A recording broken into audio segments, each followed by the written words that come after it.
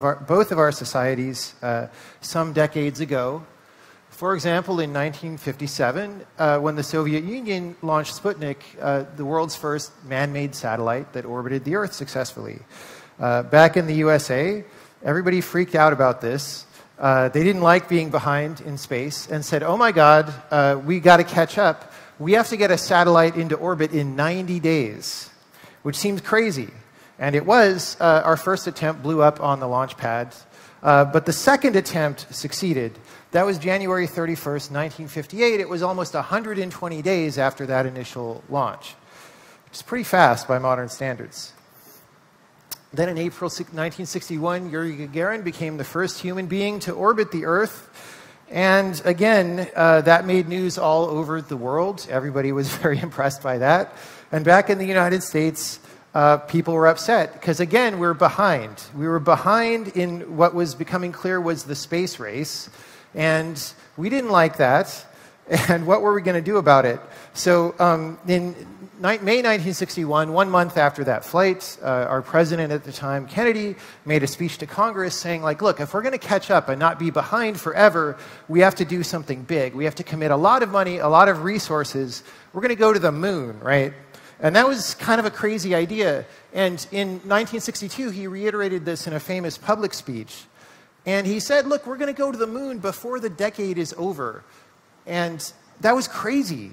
It was really crazy because we hadn't done anything remotely like that. But lo and behold, eventually we did. So Apollo 11 launched on July 16th, 1969, before the decade was over. And just this year, there's a very good documentary that came out about this whole mission. What it is it's made of all original footage that NASA took during the mission that's been sitting away in cupboards and closets, and they restored the footage, and they sort of made a recreation of what it was like to live through this mission. And I'm going to play a short excerpt from that documentary just to give you a sense of what the scale of this whole thing was like.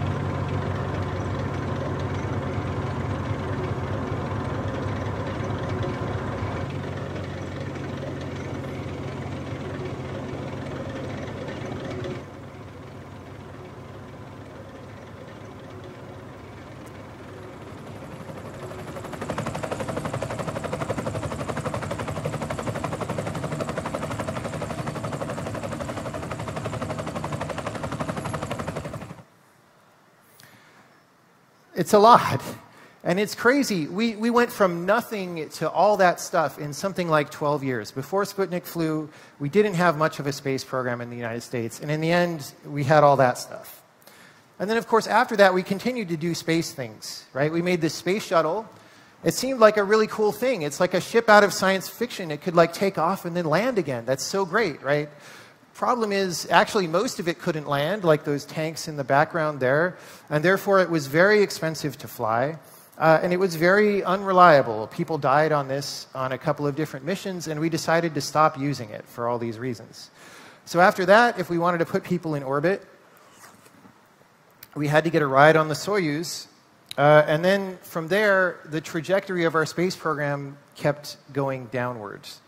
And so if you talk to somebody like me, sometime around the year 2002 or 2005, we all had this attitude like, isn't it a shame? Like, the USA used to do all this cool stuff in space, and now we, like, don't really do anything, and the science fiction future that we visualized isn't really going to happen, and we don't ever see that changing, but what can you do about it? Oh, well, shrug, right?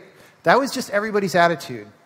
But not quite everybody, right? At some point, somebody came along who'd made a bunch of money on a website and said, hey, I want to do something about this. Despite having no rocket experience, I'm going to start a company to launch rockets and to do bigger stuff than we've ever done before. And so here's an excerpt of a video about why he did that stuff. Then there's becoming a multi-planet species and spacefaring civilization, this is not inevitable. It's very important to appreciate this is not inevitable. The sustainable energy future, I think, is largely inevitable, but being a spacefaring civilization is definitely not inevitable. If you look at the progress in space, in 1969, we were able to send somebody to the moon. 1969. Then we had the space shuttle. The space shuttle could only take people to low Earth orbit. Then the space shuttle retired, and the United States could take no one to orbit. So that's the trend. The trend is like down to nothing. This is not... People are mistaken when they think that technology just automatically improves. It does not automatically improve. It only improves if a lot of people work very hard to make it better.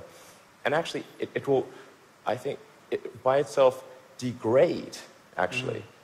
You look at great civilizations like ancient Egypt, and they were able to make the pyramids, and they forgot how to do that. And the Romans, they built these incredible aqueducts. They forgot how to do it. So his idea was pretty successful. And today we're like landing rockets, and we're seriously talking about doing another moon mission as soon as the year 2024. We'll see if that actually happens, but we're at least talking about it seriously, and that's a pretty good thing given where we were not long ago. So Elon talked about a few things from the past that were great achievements that have been lost, and I wanted to go through a few more of those to reiterate his point that technology automatically degrades. This thing here that you see is the Lycurgus cup. This was a relic found and dated back to the Roman Empire, 300 AD. And it's made of glass, and this glass that it's made of is the world's earliest known nanomaterial. Okay? The color of the glass changes based on how you look at it, like where the light source is.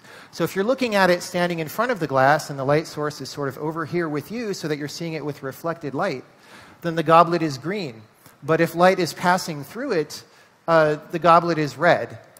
They had this in 300 AD, right? And then the Roman Empire fell, and that knowledge was lost until basically forever. The way this worked was actually, it got figured out around 1990. The glass is suffused with very small particles of silver and gold. By very small, I mean 50 to 70 nanometers, which is so small you would not be able to see them with a physical microscope. You would require an electron microscope to see these particles, right? But at some point, the Roman Empire fell, and they forgot how to do it. A lot of craftsmanship went into this. You could see, how it's hollowed out on the inside where the little guy's body is to give him more of a purple sheen as opposed to a red in the background. And if you hear people talk about this today, or you read up on this, they tend to have a dismissive attitude toward it, like, oh, the stupid Romans didn't understand technology. They probably didn't even know it was silver and gold that made this happen. It was probably just an accident, and they made like 5 of these, right? Which is complete nonsense. Like, anybody who actually builds things, as opposed to just writing about them, knows you do not get a result this good without a constant process of iteration and refinement. You can imagine there was some initial accident, like maybe somebody wanted to make glass sparkly and they tried to put silver and gold in it, and then they noticed a little bit of discoloration and they said, like, why is that there? And maybe they pursued that, like, what happens when I change the proportions, right? How thick should the glass be? Like, engineering results this good takes a long time. And what that means is that in Rome, people were doing something that we would recognize today as material science. And then that was lost.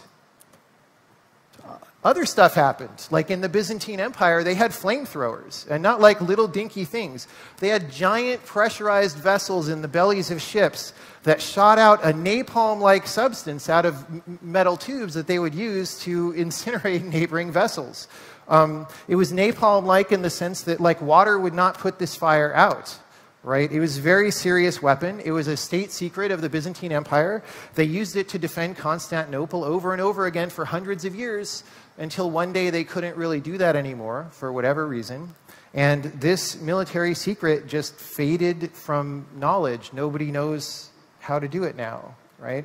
Obviously, we've reinvented flamethrowers, but they're different. This is the Antikythera mechanism. which is named after an island in Greece where this was found on a sunken ship. It was just a corroded hunk of metal, or a number of corroded hunks of metal, but it was very clear when they were originally discovered that gears were involved. And over time, people analyzed this. They realized it's a mechanical calendar that was used to say things like, you know, what year is it? What are the phases of the moon? Where are the planets going to be right now? When is the next Olympic Games, right? And people have run scans on what is left of this and managed to deduce what all the gears were in this mechanism.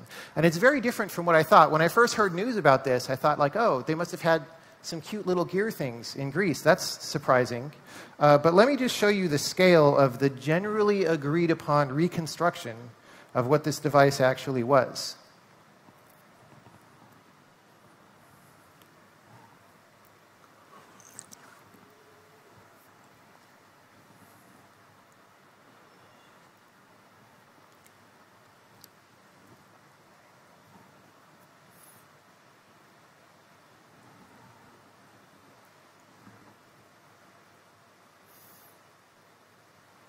That seems like a lot of gears, right? But wait, there's more.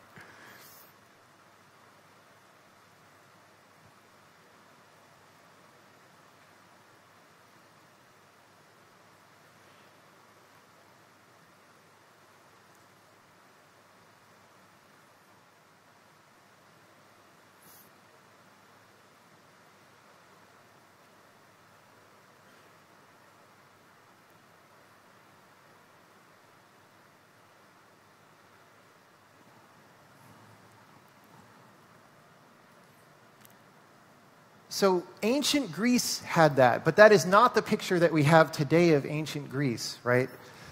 And the thing to realize is you don't just get here from nothing. It's not like one day there weren't any gears and then the next day some guy makes this, right? You need a whole process of science to create something that sophisticated. And we don't know anything about that today, right? All of that was lost. And I could go on and on with examples. There's a whole bunch of things from history that are like this. But we don't have time.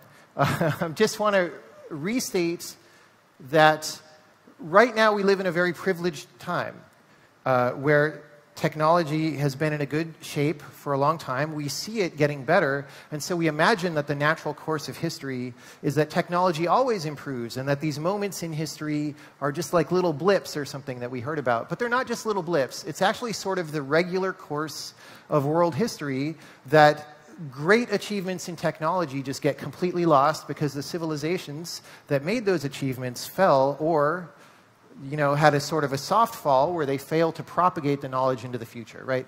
Technology goes backward all the time, and not just in ancient history, also in the modern day, right? We lose knowledge all the time. So I'm going to read an excerpt from an interview with Bob Colwell, who was the chief microprocessor architect at Intel for a while.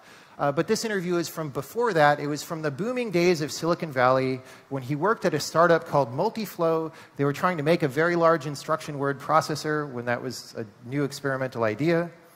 And they were having a lot of problems. Like when you try to design the chip, you're using components from other manufacturers, and he just couldn't get anything to work reliably. And he was like, what the hell, right?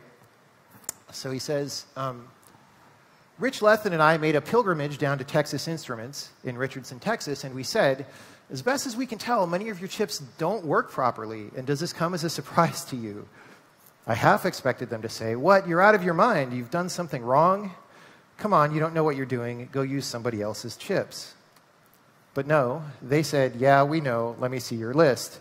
And they looked at the list and said, well, here's some more that you don't know about. And by the way, it wasn't just TI. Their parts were no worse than anybody else's.